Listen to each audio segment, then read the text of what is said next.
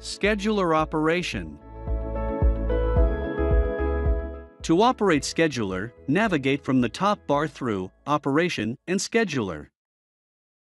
Then select, from the building hierarchy, the required plant you want to operate the scheduler for.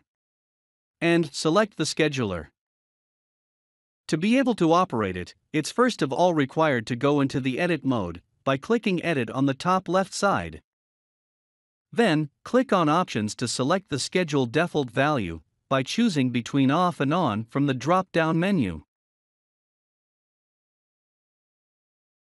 It's very easy to adjust the time settings for a defined scheduler by just moving the point icon up and down. To insert a new additional entry, just click at any point along the line. We can add, edit, or delete the entries. Once completed, it's required to save the changes by clicking on the top right command. It is also possible to define exceptions for this scheduler program by using the related menu on the top left side. To add a new exception, click to Add, and then choose the type. In our example, we select Date Range. We define now the start and the end of the exception validity by manually typing the dates or by using the calendar function. Save then the settings.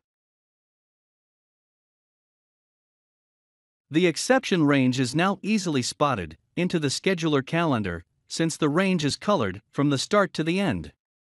Now, it's required to define the scheduler program for this exception.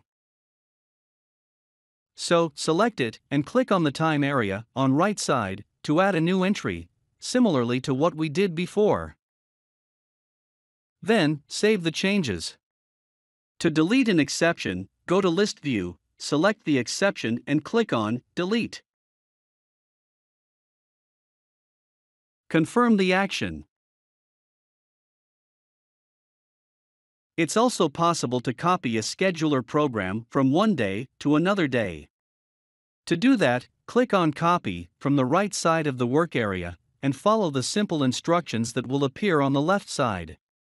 So, select the day you want to copy, go on by clicking Next,